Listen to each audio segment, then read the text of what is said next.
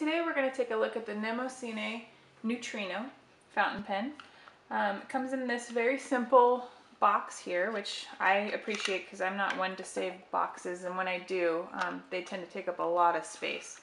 So it's marked fission, even though it's not, but it is a 1.1 millimeter nib, which I will show you in a minute. It came with these instructions here, so how to ink it, very simple instructions, and also the 3-year guarantee that if there's any flow issues, you just send them $5 and they'll go ahead and take care of it for you. So I thought that was a good deal. I thought it was interesting that it said that the nib is actually made in Germany, pen body is made in Taiwan, inspected and packaged in the USA, and actually signed off by a real human being about what the nib size is, which is correct. This sticker is incorrect. So comes with, sorry, try not to dump those on the floor. Comes with just your standard twist converter here, a little ball inside to mix up the ink. And also you've got quite a few cartridges. These appear to be just standard international short cartridges.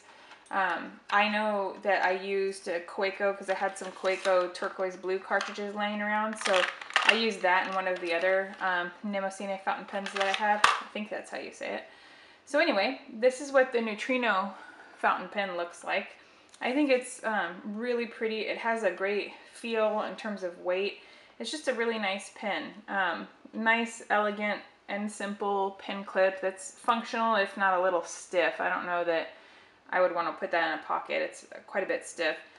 Nemosine is engraved into the cap band, and then it has kind of a wide grooved band on the body as well, tapered on both ends, sort of cigar shaped. And when we take it off, it does look like it posts, but you know, fair warning to those of you that are posters, it wiggles off constantly. I lost this in the couch I don't know how many times. It was very frustrating. At one point I had to have my 11-year-old dig into the cushion to get it out because it fell so far in there, because it's just not securely posted. There's nothing really for it to bite onto, so you can set it there by the weight of gravity, but it is definitely not going to stay put. Even now it rattles around.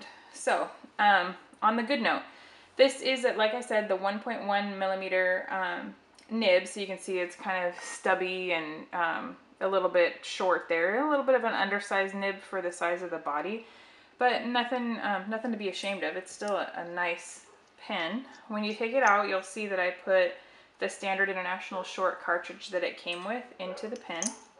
So right now we're going to go ahead and do a writing sample, and I'm going to leave it unposted because I've lost so many this cap so many times. Sorry, can't think. So let me go ahead and do a writing sample for you.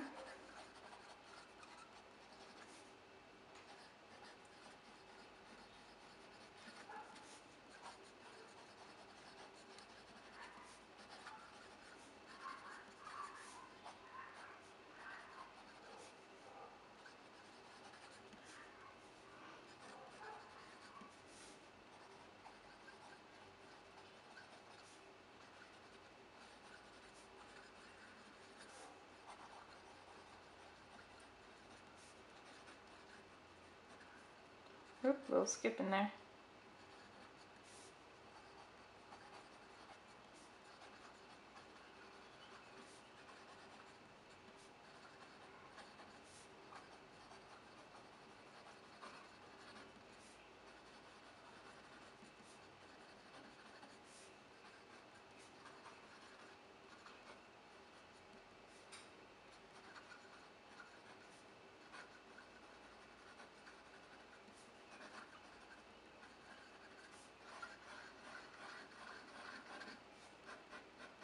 Oh yeah, now we're seeing some major skippage. Okay, so you can see here from the writing sample, I did have some issues with railroading. When it's under pressure, it railroads. If you're a light hand in terms of your pen to the page, then you might not feel this as often as I do. I'm a pretty heavy-handed writer. You can see here where the tines just spread apart and leave tracks, railroad tracks. It has every once in a while an occasional skip, which is annoying. Like you can see when I didn't and a couple of other things, but gosh, I wish it didn't because it's such a beautiful writer. This nib cut is so smooth when it does write. It just, like you saw here, has some issues with skipping every once in a while. So this could be a bum pen. You know, like it may not speak for the entire model of pens. It may just be the one that I got.